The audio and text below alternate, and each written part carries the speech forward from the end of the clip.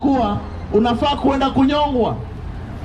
Alafu kabla uende kunyongwa, mtu fulani akuja akwambie kuna mtu ambaye aliacha files hapa, alikuwa alinyongwa miaka fulani ilipita, na akasema yeye hakuwa amefanya chochote, lakini amefanya hii ili mtu yoyote ambaye atakuja na kesi kama hiyo aende scot free.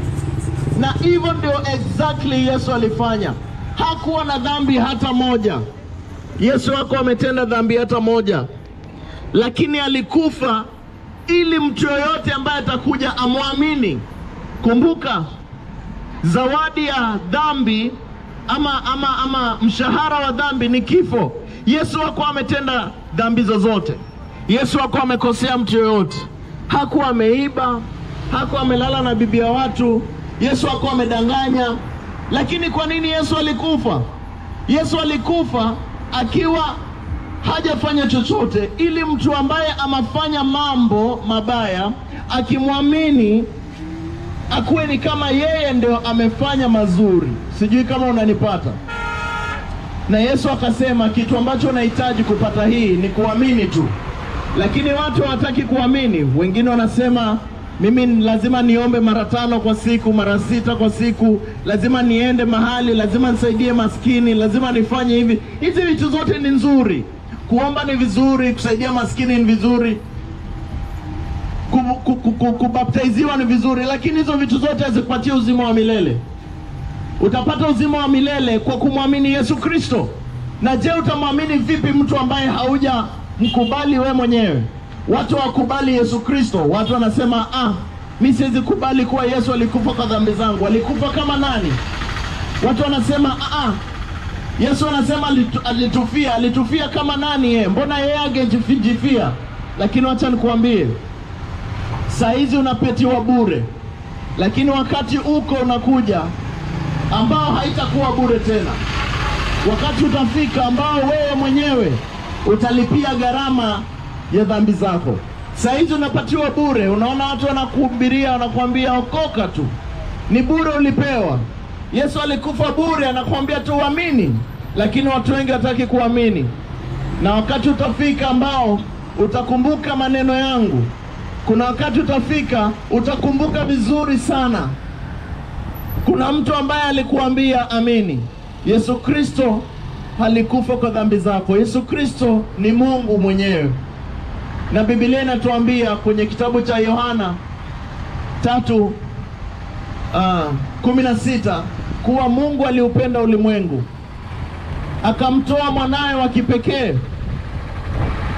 aje afe, ili yoyote ambaye anamwamini asife bali awe na uzima wa milele.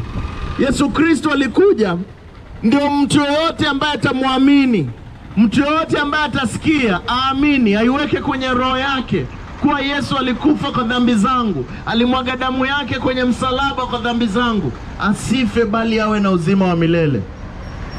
Salvation ama wokovu ni rahisi sana, lakini watu wengi wanajichanganya na dini. Dini hakuna mahali inapeleka mtu. Hakuna dini ambayo inaokoa. Saa hizi ukiuliza watu wengi sana wa dini, uwaulize tu swali moja: hii dini yako inakupeleka wapi? Uko sure kuwa unaenda mbinguni? Wengi watakwambia kama Mungu atakubali ndaenda. Hawatakuambia kweli wako sure. Lakini sisi wa Kristo, Yesu ameshatuambia na akatupatia assurity. Kwenye kitabu cha 1 John ametuambia these things have written unto you, yani hivi vitu nimewaandikia kwenye Biblia ili muweze kujua mko na uzima wa milele. Hizi vitu, haya maneno nimewaandikia ili muweze kujua mko na uzima wa milele. Lakini watu wengi hawajui kama uko na uzima wa milele. Dini nyingi ni kugamble tu, kugamble. Mtu unamuuliza uko sure unaenda mbinguni? Mimi siko sure kabisa. Labda nikifanya mazuri, labda mazuri yangu yapite mabaya, nitaenda mbinguni. Utajua vipi mazuri yako yamepita mabaya? Utajua vipi? Hakuna vile unaweza ukajua.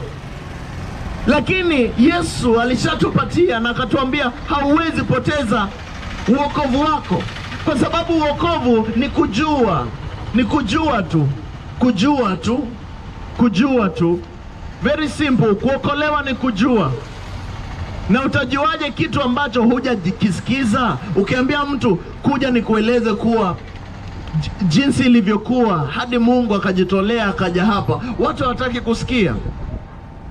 Ukiambia, ni kama unaambia mtu dunia siku hizi ni kama unaona pale kuna shimo na watu wanaelekea pale, wakiingia ndani wakikufa.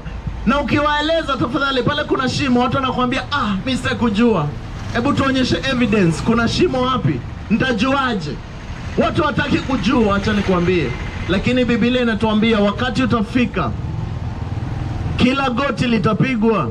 Kila mtu ambaye anasema mimi sitaki kujua mambo ya Mungu leo, wacha kwanza ni enjoy kidogo, wakati utafika utakumbuka maneno yangu. Na Biblia inasema kama unaisikia sauti ya Mungu ikikuongelesha kwenye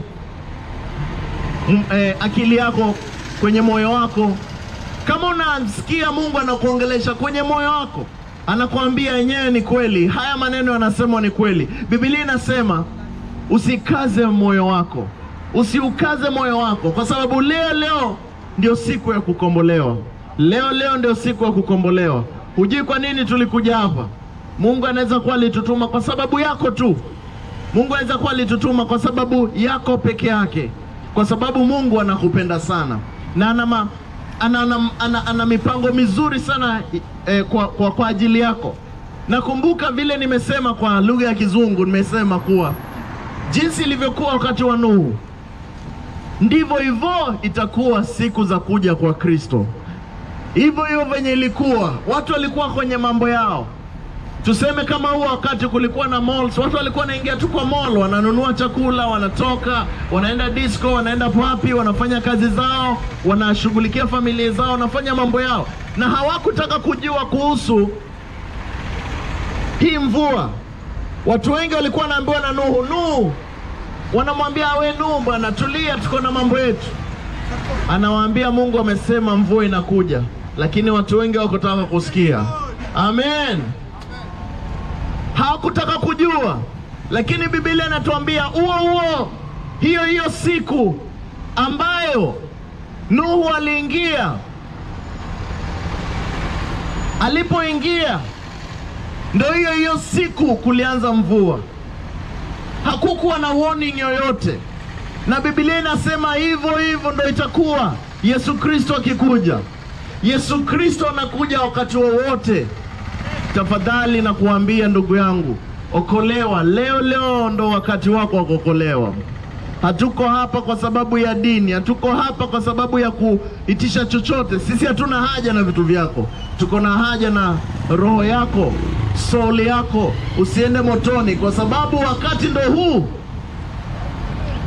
ndo huu wa kuamini.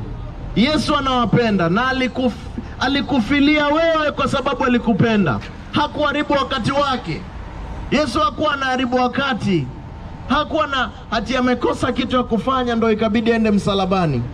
Na najua wewe mwenyewe unasikia kwenye roho yako Mungu anakuongelesha, anakuambia kuwa wewe unafaa uokolewe.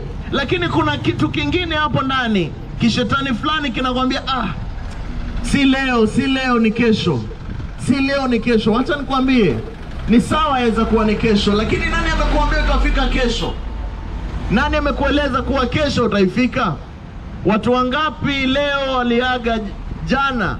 Wangapi wanaendelea kuaga hata sasa hivi? Wengi sana. Utajua vipi kama utafika hiyo kesho?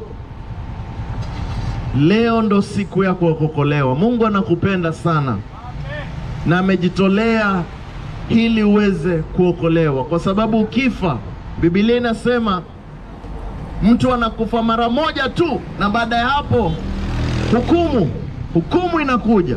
Hukumu ya Mungu inakuja. Na hukumu ya Mungu haitakuwa soft kama zile koti zetu mnaona. Eti mtu anaenda anaiba, anafanya nini, akienda pale anaenda anaachiliwa. Hukumu ya Mungu sio kama hiyo. Eti unaweza enda ukalipana ndo ukatoka. Hakuna hiyo. Ni ukijajiwa na Mungu na kuambia wewe ni wa motoni, ni motoni milele na milele. Najua watu wengi hawajaelewa milele ni nini. Wanafikiria milele ni siku 2 au miaka 10 au miaka 100 au miaka milioni. Milele na milele ni unachomeka, unaendelea kuchomeka, au uishi ni kama unakufa ukufi. Unazidi pale miaka 100, 200, mamilioni ya miaka bado uko pale pale kwa sababu ya raha ambayo ulipata na siku 2. Je, utafaidi nini kuipata dunia yote na kuupoteza kupoteza inaitwa nini? Soul yako. Itakufaidi nini? Itakufaidi nini ndugu yangu? Kuenjoy maisha, kufanya hizo vitu zote alafu wewe mwenyewe ufe na uende jehanamu. Utafaidi nini? Hakuna kitu ya maana utafaidi. Utakuwa mwenyewe umekuwa mpumbavu wewe mwenyewe. Mungu anakupenda na hivi sasa anataka uokolewe. Na kama umeisikia, umejisikiza na umejiambia kweli yenyewe haya mambo ni ukweli ambao nimesikia, nataka nikuelekeze jinsi gani utaokolewa. Kuokolewa ni rahisi sana. Kuokolewa ni rahisi. Kuokolewa si maombi. Watu wanafikiria labda lazima niombe maombi fulani nirudie, wanaita maombi ya toba. Hiyo sio kuokolewa. Kwa sababu kuokolewa ni kujua. Wacha nikuambie, tunaambiwa lazima uzaliwe tena. Uzaliwe tena ndio uweze kuokolewa, right? Yesu alisema lazima uzaliwe tena. Sasa ukizaliwa tena, wewe ndo uzaliwe. Kuna mahali uliandika ukapeana ripoti kwa mamako ndo wakuzae? Hakuna. Kitu ambacho ulijuaje huu ni mamangu, huu ni babangu?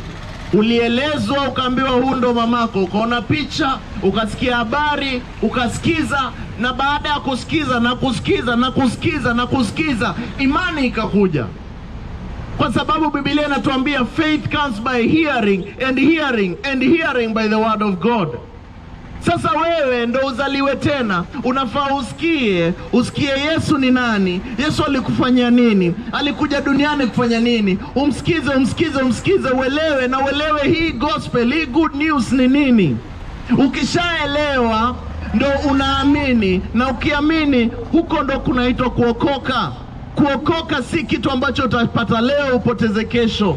Wale watu wanasema unaweza okoka alafu upoteze wokovu wako, ni waongo.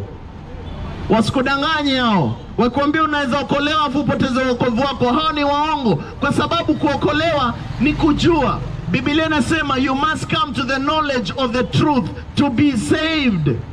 You must come to the knowledge of the truth. Yaani lazima ujue ukweli ndo uokolewe. Kujua ukweli ndo kuna kuokoa. Na Biblia iko very keen na hii. Ikatuambia kuwa ukweli ni nini? Ukweli ni nini? Yesu Kristo ndio ukweli. Lazima umjue yeye. Yeye alikuja kwa sababu gani? Yesu yeye alikuwa na dili gani hapa duniani? Hata dini zote zinasema kweli Yesu Kristo hakufa, alienda mbinguni. Alikufa, akafufuka, akaenda. Si kama mitume wengine wote tunasikia alikufa, tunaweza onyeshwa kaburi yake ndo ile pale, kaburi ya mtume fulani ndo ile, kaburi ya mtume fulani ndo ile, ya nani? Kaburi ya Yesu iko wapi? Hakuna. Hakuna mtu anaweza sema mahali kaburi ya Yesu iko. Lakini Biblia inatuambia Yesu Kristo alikufa na akafufuka na akaenda mbinguni kwa sababu ya dhambi zetu. Na sisi wenyewe tunafaa tuokolewe kwa kupitia kule kusikia na kuelewa. Tunaelewa nini? The good news, gospel. Watu wanasikia believe the gospel. Hii gospel ni nini?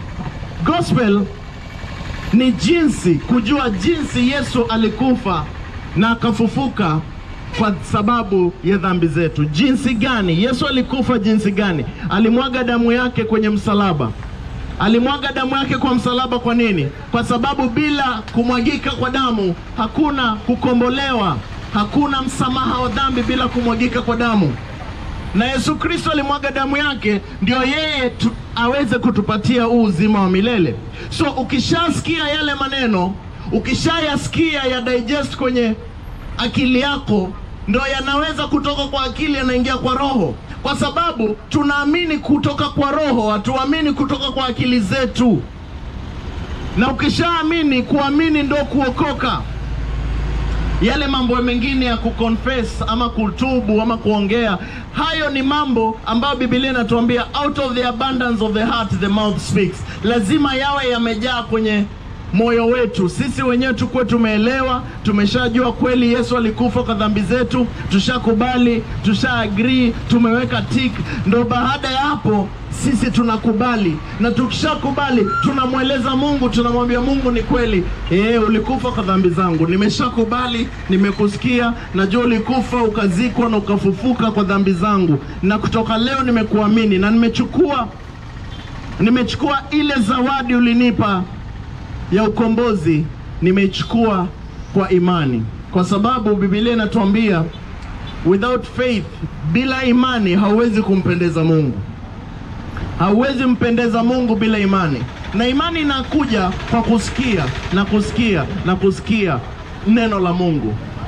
So wewe ukisikiza ile neno na ukubali kuwa Yesu Kristo ni Mungu, na kama hukubali Yesu Kristo ni Mungu, nenda usome vizuri. Nenda pitia hata vitabu vya historia, jiulize Yesu ni nani. Watu wengi wanasema Yesu hakuwa Mungu, Yesu hakuwa Mungu. Ati Yesu alikuwa mtume. Ni kweli alikuwa mtume, lakini hakuwa mtume kama wale watume wengine. Yesu Kristo ni Mungu, na yeye peke yake ndo ako uhai. Wale mitume wengine wote walishakufa. Tunaweza enda hata kuangalia kaburi zao, tunajua kwenye ziko. Lakini Yesu Kristo yu hai leo, na ako hai, anakungoja wewe mwenyewe umsikize na umkubali kwenye roho yako. Ndo ile siku ya kiyama ikifika, ukisimama mbele ya Yesu pale, anakuuliza kwa nini unataka ni kukubalie kuingia mbinguni?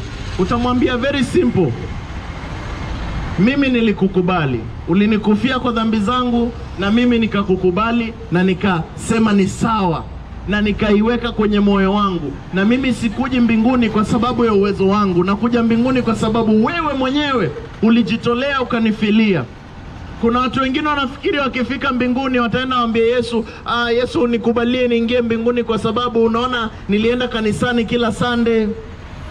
Yesu unaona mimi nilipeana kwa maskini. Yesu unaona mimi niliomba mara 10 kwa siku. Yesu unaona mimi nilifanya hivi. Hizo vitu zote hazitakuokoa. Kitu ambacho kitakuokoa ni kimoja tu, kuamini. Na Yesu alitupenda sana, akatujitolea yeye mwenyewe. So kama wewe uko pale na umesikia hayo maneno, kitu ambacho unahitaji kufanya